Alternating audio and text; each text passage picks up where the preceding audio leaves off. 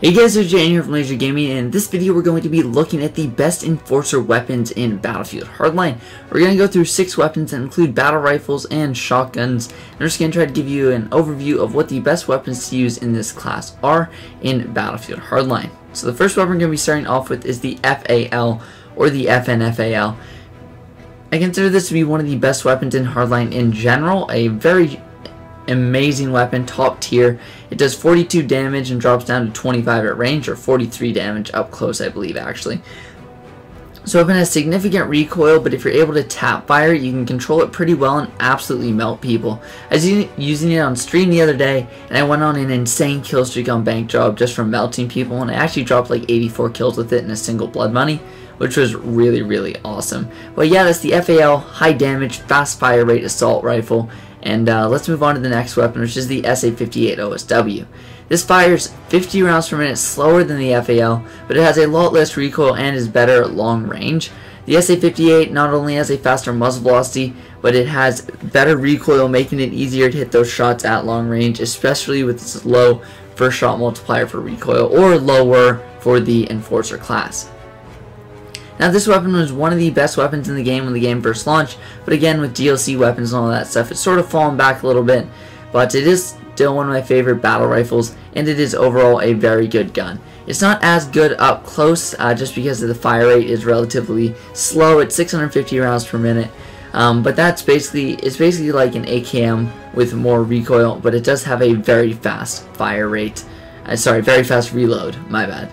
Fire rate's not fast, reload is, and the muzzle velocity is fast, meaning at long range you won't have to lead your shots by that much if you're going to hit them.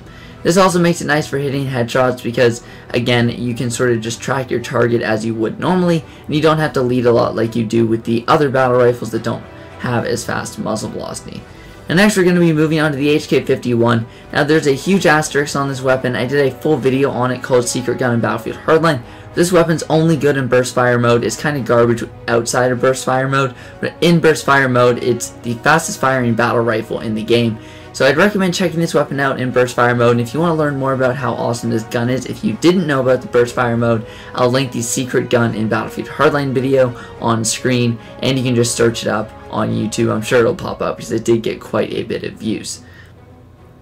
Now next we're going to be hitting the Scar H. Now this weapon personally isn't one of my favorite weapons, and I wouldn't consider it a top battle rifle, but it is one of the only battle rifles that's really good on the police side, and it is the best police battle rifle in my opinion. So this weapon has a pretty slow fire rate, 625 rounds per minute, which means it can't really hang with the other ones in damage per second up close, but what it doesn't have in fire rate it makes up for in fast reload and recoil. This gun has pretty low recoil, which can make it easy to dump truck people up close, and since the recoil is mostly vertical as you saw there, it also makes it pretty easy to hit headshots. Now next we're going to be moving on to the KSG shotgun. Now this weapon is best used in slug fire mode. I really don't like it in any other mode, but you're going to see I go on a pretty awesome kill streak here on the block using the slugs, and this weapon really does have awesome range with these slugs, and it's really nice to use because most of the other slug rifles in the game, or slug shotguns in the game, are not that good.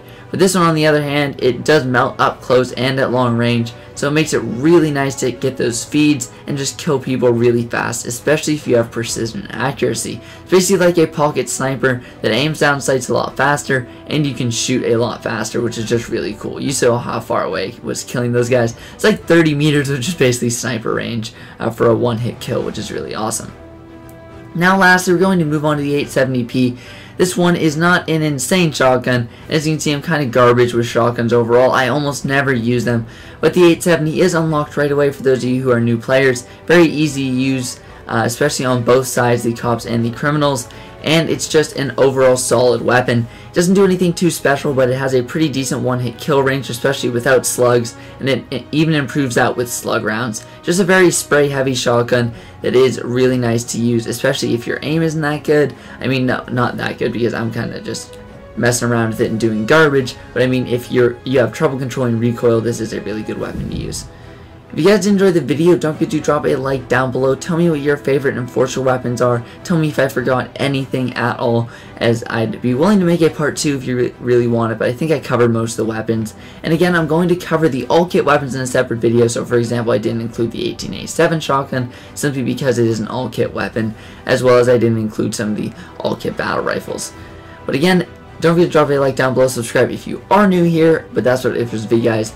Thanks for watching, and I'll see you guys next time.